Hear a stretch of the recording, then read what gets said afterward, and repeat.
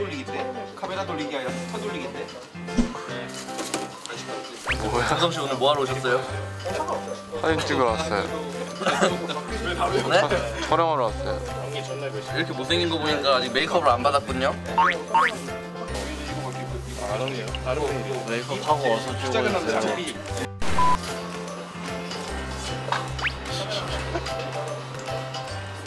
이쪽 마청 아니야? 이번 시즌 어떻게 하실 겁니까?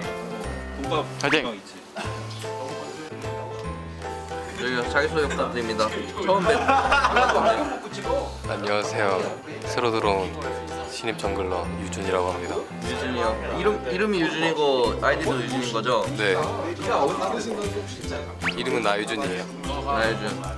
이번 시즌 가고 플레이오프 가고 싶습니다. 플레이오프? 네.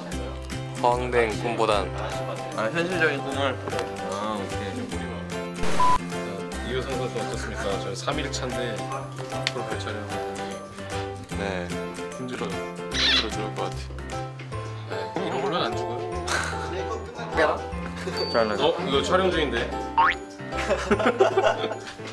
안녕하세요. 박근혜 씨 촬영해본 소감이 어떻습니까? 그거 개인 포즈 생각하는 게 너무 어려워요. 자유 포즈를 고민 중입니다. 저 추천한 거 감독님 추천한 거 있어요. 감독이 추천한 거죠?